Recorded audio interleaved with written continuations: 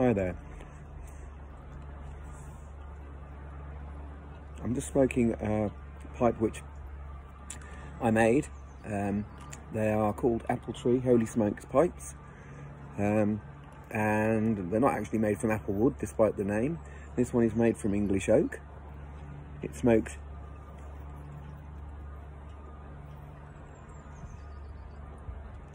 beautifully. I just need to relight it.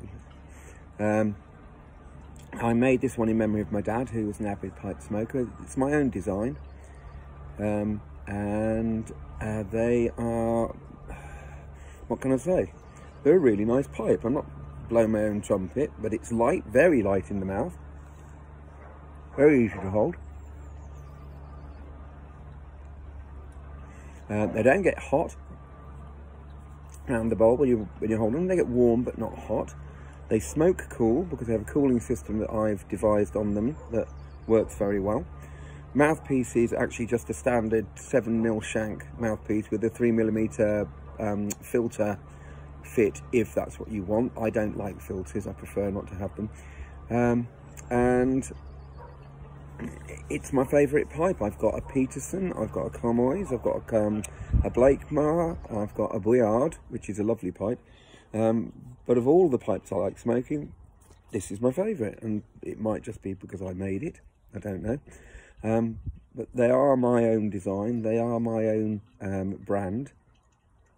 They're going to go into production hopefully sometime in the near future. This is the second one I've made. The first one I made for a friend of mine called Paul Adams. He's a composer, musician and craftsman, and he wanted a pipe. He'd never had a new pipe, he'd only ever smoked his father's old pipes. So he said, oh, you know, I quite like a new pipe, where do I go? And I said, oh, don't go anywhere, I'll make you one. So I made him one, and this one, it took me 3 hours to make. Now, I could spend more time on it, I prefer not to.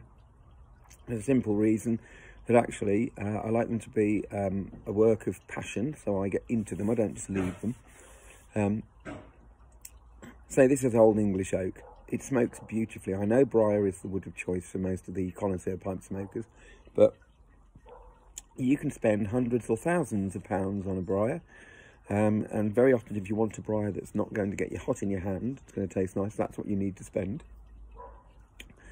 This does all the things that the briars I've got do, but it didn't cost me a penny, apart from the shank, which cost me about, the stem, which cost me about £2. I will eventually start making my own stems. I just need to be able to furnish myself with a decent lathe and the right materials. But at the moment, this actually is a lovely stem. I like the shape of it. It's a fishtail, and it fits really nicely. So this is really it's a freehand English pipe.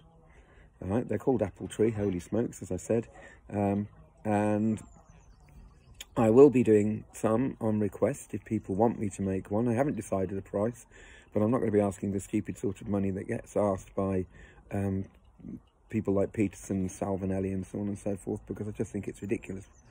You don't need to be spending that sort of money on having a decent pipe. And this one smokes, as I say, this is my pipe of choice. Of all the pipes I've got, and I've got quite a few, this is my pipe of choice. I'm just smoking it in at the moment. But even now, I would prefer it over my Peterson, I'd prefer it over the Blakemar, I'd prefer it over the Comoys that I've got, even though they're nice pipes. It smokes cool, and that's because of the system I've devised on the pipe in order to let it smoke cool. It never gets very hot in the hand. It's very easy to hold, very light, and I love it. So keep an eye out for them. I will be hopefully going into production on a broader scale in the future. At the moment I'm a teacher, so yeah, that takes my life over. But there you go, that's my pipe. So I've got Erin Moore mixture in it at the moment, very nice indeed. I've never tried that before. I've had the Erin Moore flake, this is Erin Moore mixture, slightly milder, slightly sweeter, but very nice. So there you go, Appletree Holy Smokes, English pipe, bespoke, handmade, no two will ever be the same. Let me know if you're interested. Take care, bye.